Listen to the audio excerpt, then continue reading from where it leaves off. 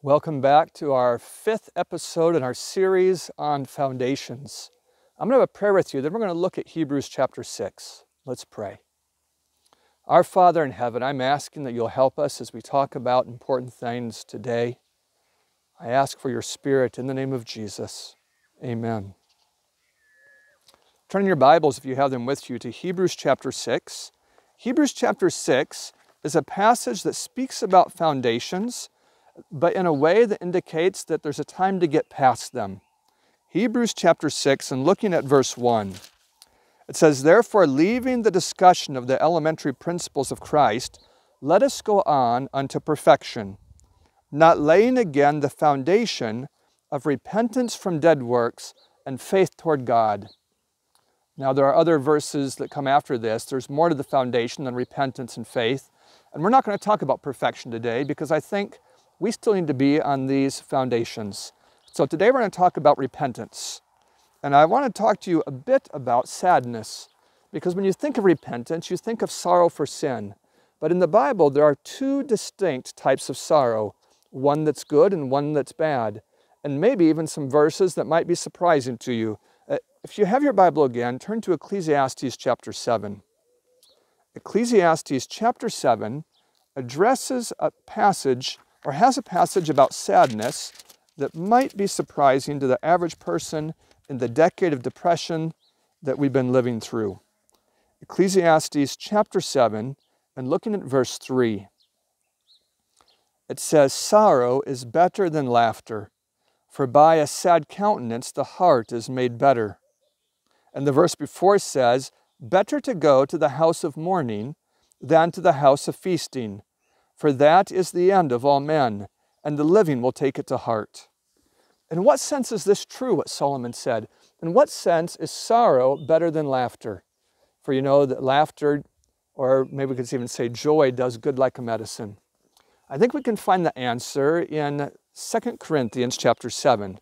Turn with me there. 2 Corinthians chapter 7 speaks about the two types of sorrow, the one that's healthy and the one that is not. 2 Corinthians chapter 7.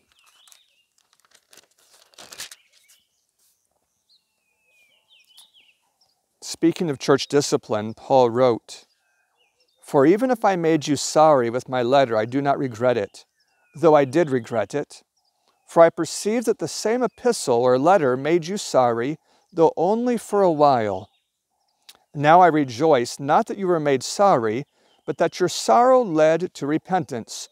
For you were made sorry or sad in a godly way, that you might suffer loss from us in nothing." Now listen carefully to verse 10.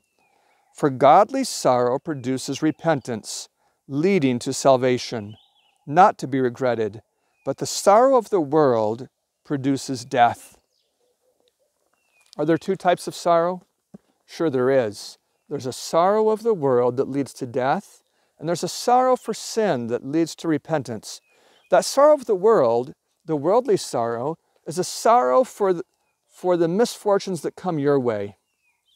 It's that sorrow for the way you've been mistreated, the sorrow for the way that people have spoken to you. It's that sorrow that has at its root what you could call selfishness. And what about that sorrow of repentance? It's just the opposite. It's a sorrow that has at its root selflessness. It's the sorrow that says, I am sad that I hurt someone. I'm sad that someone has gone the wrong way. I am sad for my part in the crime and the misery on this planet. So there's a sorrow of the world, there's a sorrow of repentance, and it's that sorrow of repentance that is the foundation of faith.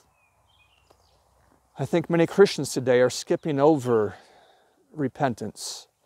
And when we skip over repentance, we skip over the most important invitation to our church today. You may remember Revelation 3, the Laodicean message in verse 19, where Jesus says, "As many as I love, I rebuke and chasten." Then he says, "Be zealous therefore and do what? Repent."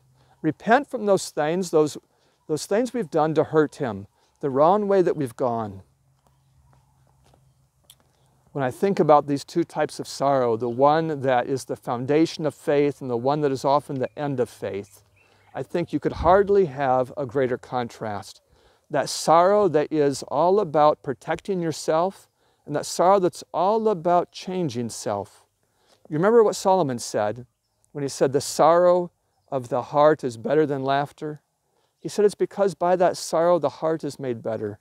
I'm suggesting today, while you're home alone, while you're stuck somewhere with this virus, that you spend some time being sad. Not sad about how you've been treated, or sad about how things have gone, or not in self-misery about what's going on around you, but sad about how we have failed Jesus. Sad about how we have failed to measure up to the moral principles we understand. I'm doing that today. You need to do that today. And if we let that sorrow do in us what it can, it will lead us to turn away from sin. And that leads to life.